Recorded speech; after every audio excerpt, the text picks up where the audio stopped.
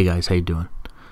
So we've done 2 videos now on surviving SAM sites. We've talked about getting low to the ground, using terrain masking, and we've talked about beaming. Now I thought we could do a video where we tie those 2 concepts together and we perform a SEAD or a Wild Weasel type mission. For those of you that don't know, a SEAD mission is a suppression of enemy air defenses. And in order to do that, I'm going to need an aircraft that's capable of that. Unfortunately, the F-18 Hornet has not reached that level of development yet. So we're going to have to dust off the Harrier for today. I haven't flown the Harrier since the Hornet came out, maybe a little bit longer than that.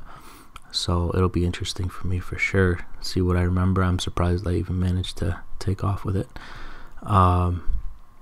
Yeah, so let's go ahead and get started and see what we can do here. Alright, so we're heading towards the SAM site now. You can see that it's directly in front of us here. It's already picking us up. Yeah, I'm just going to continue forward towards it until it decides to fire a missile, and then we're going to enter a beam, try to survive that missile launch, and continually try to get closer and closer until we can kill it.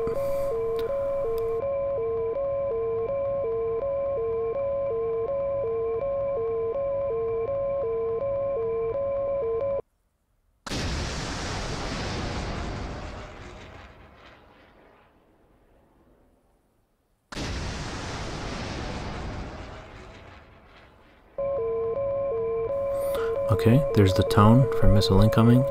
Gonna bang to the left, and I'm just gonna go 90 degrees, and I'm gonna enter that beam. Gonna keep my cool. It's a little stressful when you got that tone going. There we go, we've entered the beam. Now I will drop the chaff. See that missile launch off in the distance there? There you go, tone's gone. Trash those missiles.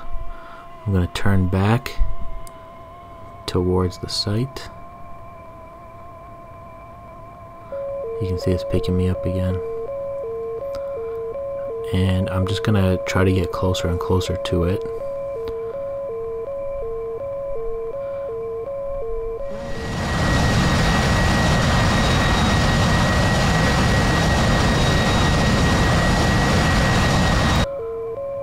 Continue to push forward until it fires on me again.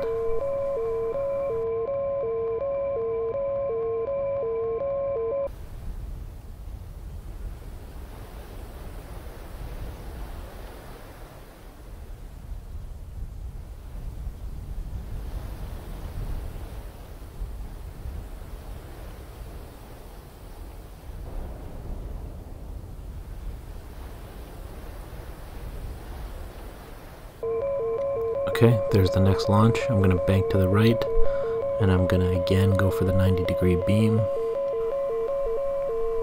Going to keep my cool, keep my cool.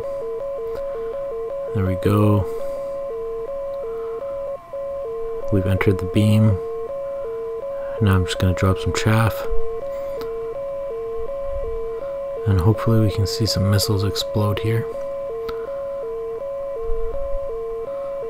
Because they should lose track and they should explode behind us, theoretically. Yep, there it is. You see that? Alright, so I'm just going to bank towards the site again.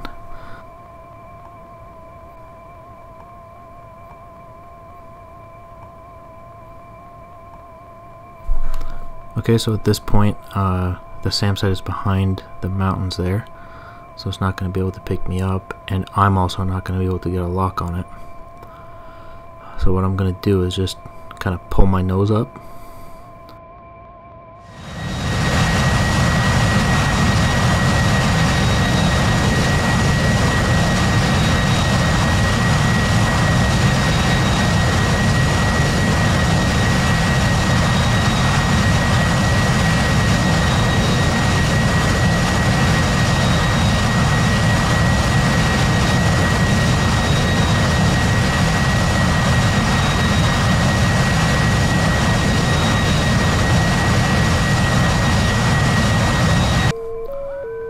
you can see I'm getting something. I got a lock.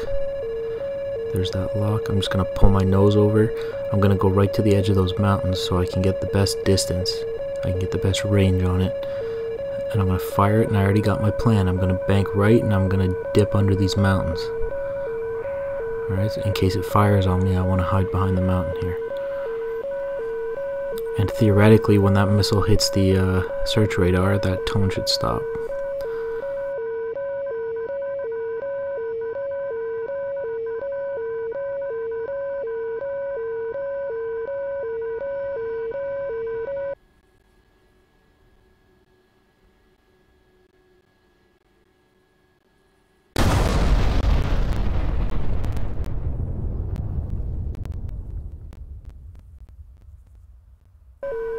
There you go, tone stops.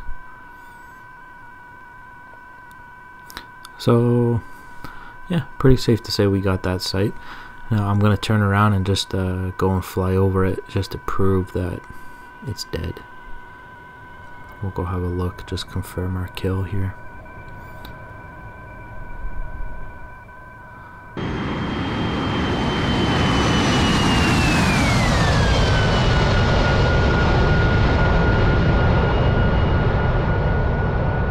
Alright, so you can see I have no more tone on my RWR because the SAM site can't search for anything. Right, I blew up its search radar. You can see off in the distance there, that little smoke. That's a successful kill. So now that site's completely open for anyone else who wants to come and finish it off. And if I had bombs, I'd do it myself.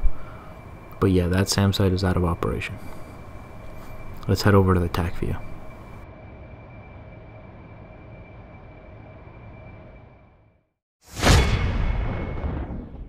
Alright guys, as per usual, we got our TAC view for that little thing that went down. Here we go. We're going to enter that missile envelope momentarily, and basically as soon as I enter this, he fires off his missiles. So here they come. There's two of them. What I'm going to do is do my 90 degrees off, my 90 degree offset, and I'm going to enter my beam here.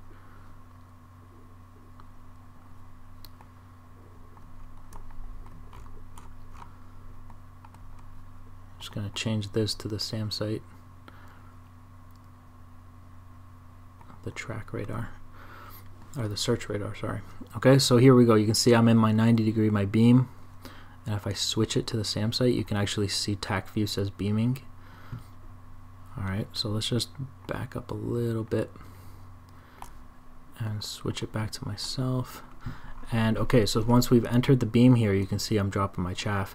As soon as I start dropping that chaff, you can see the missile starts to go for the chaff. If I didn't drop this chaff, I'd be wasting my time. That missile would still be tracking and it would probably kill me. Alright, so as we talked about before, enter the beam, drop chaff, maintain the beam until the missile tone goes away. Alright, and then we're going to turn towards the SAM site. I'm going to take this opportunity to get closer to it while it's figuring out what's going on, if it killed me or not, whatever. I'm just going to use that precious few seconds to push closer, because I do have to get in range to hit him with my sidearm.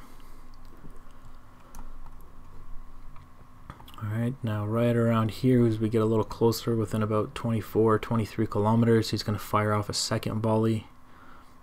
And there's two more coming now, and I'm going to do the exact same thing I did before, except this time I'm just going to do it to the right. No particular reason why.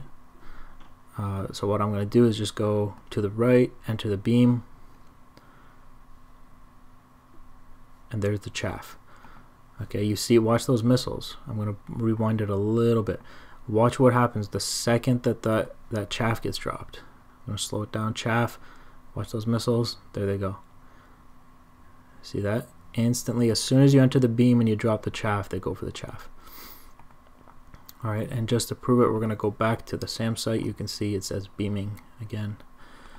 I'm going to go back to ourselves here. Those missiles are going to realize in a second, once that chaff disperses, that they messed up. They're going to self-detonate. There they go. Alright, so now at this point, I'm pretty clear to head towards the SAM site. Now I do gain a little bit of altitude here. That's just because I want to give my sidearm something to lock onto. And also when I fire the sidearm, I want to make sure it's not going to hit the side of a mountain. So I just want to get a little bit of altitude to make sure it clears it, just to be safe. And I also have a plan, right? As soon as I fire that sidearm, I know I'm going to break, and I'm going to try to hide behind a mountain in case he fires another one. I'm really close, right? So there's that sidearm, there's my break. I'm going to hide behind a mountain. And that thing is now homing in on the search radar of the SA-6. And theoretically, once it hits it, this red line should go away because it won't be able to track anymore. Or sorry, it won't be able to search anymore. And there it goes. Alright, so you can see the line's gone. That SA-6 sight is now completely useless. If I had bombs, I could come and just bomb it. If there was another F-18 or something around here, it could come and kill that sight. It doesn't really matter at this point. That sight might as well just be a paperweight at this point. Okay, and just to prove that, I fly over it just to show that it's not going to fire on me. Alright, and there it is. Alright guys, so that's going to be the video for today. I hope you enjoyed it. We're just tying together all the concepts here. I hope that at least you found it entertaining. Maybe you learned something, maybe you didn't. Let me know in the comments section. Thanks for watching, and I'll see you next time.